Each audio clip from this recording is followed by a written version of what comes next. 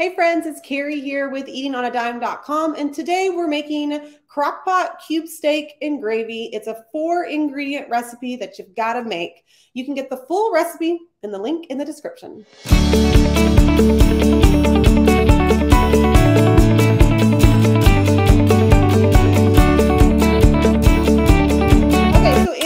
Cooker will work. For those of you who are asking about my slow cooker, you can't really find it right now, but there are lots of really good slow cookers. You do not have to have a fancy one. This one is a fancy one.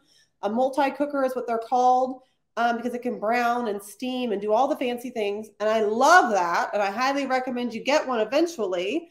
But for this recipe, just a regular old, dust off the old crock pot and use it. You're going to love this recipe. Okay, so we're going to start off with cube steak. What is cube steak, you ask? Does anybody know what cube steak is? Steak cut in cubes. No, it's not. Oh, okay. It is not steak cut in cubes. It is steak that is tenderized, right? Tenderized round steak. Yeah, it's usually just a cheapy round steak tenderized. So if you do not have, you can't find cube steak, you could easily pound out some round steak, don't you think? Yeah. So you do you, boo. No, don't do that. But yeah, so you can, I mean, the great thing about the crock pot, honestly, you could probably even do this with just regular cheap round steak and not even pound it out. You'll still have the same delicious flavors. It's just the cube steak makes it extra tender, but in a crock pot, everything's going to taste amazing, right? And super tender. Okay, so now I'm going to throw in a package of Lipton onion soup mix. If you do not like buying the mixes, I get it. I feel you. We have a homemade recipe on eatingonadime.com. It's so easy to make. So just go to eatingonadime.com. We have an amazing search feature.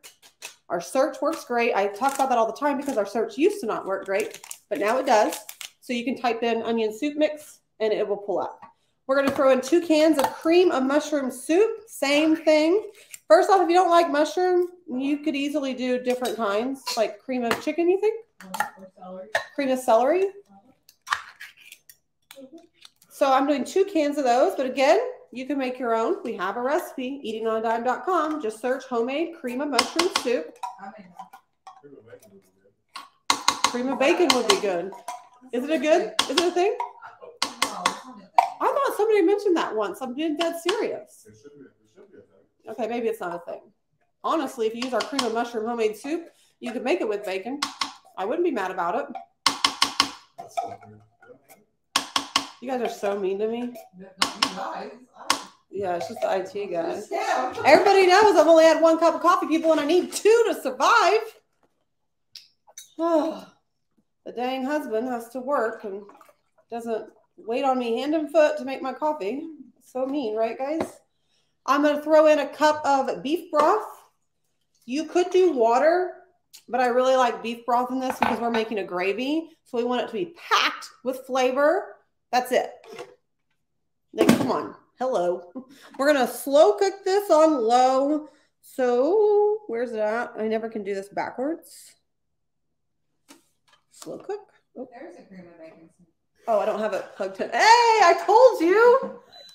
Okay, so back to what I was saying. You have to plug in your crock pot. You turn it on low. Let me double check my times. Yeah, low for 6 to 8 hours or high for 3 to 4 hours. I tend to like to cook this a little bit longer, like closer to the 8 or closer to the 4, just because I want those steaks super tender where like it's fork tender. That's what you're wanting here. That's the goal here.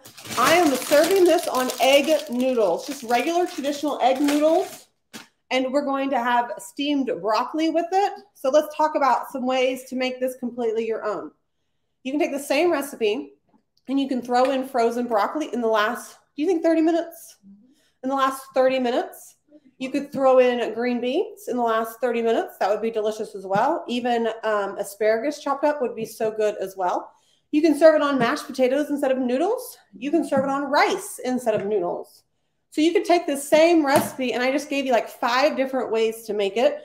Not to mention, you could do cream of bacon, right? We just established that's a real thing. If it's not readily available, you are just going to, if it's not readily available in your area, don't worry, friends. Oh, no, shh. Oh, they were so annoying in my video yesterday. I know, you got this.